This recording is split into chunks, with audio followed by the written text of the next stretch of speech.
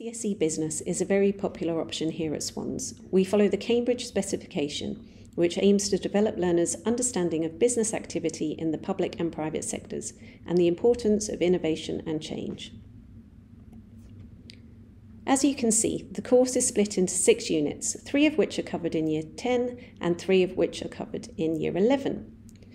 Learners find out how the major types of business organisation are established, financed and run, and how their activities are regulated.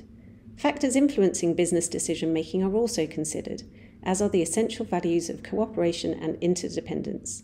We look at each department of a business: human resources, marketing, operations, and finance.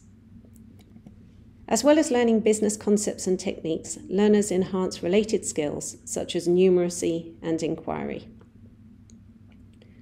They also interpret business data. They apply theory learnt in class to case studies, they analyse business situations, and evaluation skills are used to reach decisions or make judgments. They also develop their critical thinking skills. The IGCSE Business course is assessed by 2 examinations taken at the end of Year 11. There is no coursework. Both exams are an hour and a half long and 80 marks, and both require students to apply theory learnt to data given in the exams. Nearly everyone will either work within a business or run their own business, so it's a very useful subject to take.